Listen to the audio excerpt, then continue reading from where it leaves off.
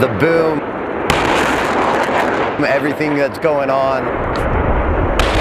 It's just exciting to know that we're sending long-range precision fires. We just conducted Table 6, so that's section certification. It's done semi-annually, so every 6 months the team has to go out there, and there are 3 missions that they have to fire at my command, time on target, and a when ready. You know, being from Fort Liberty, you know, most of these guys don't get the opportunity to operate in environmental conditions such as these. My favorite thing about my job is getting to watch the rockets and missiles fly. The boom,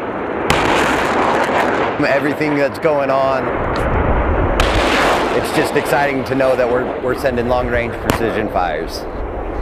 To be able to operate in different conditions just builds proficiency. So it's important because it allows us to see our crew's progression and ensures that they are ready and as lethal as possible.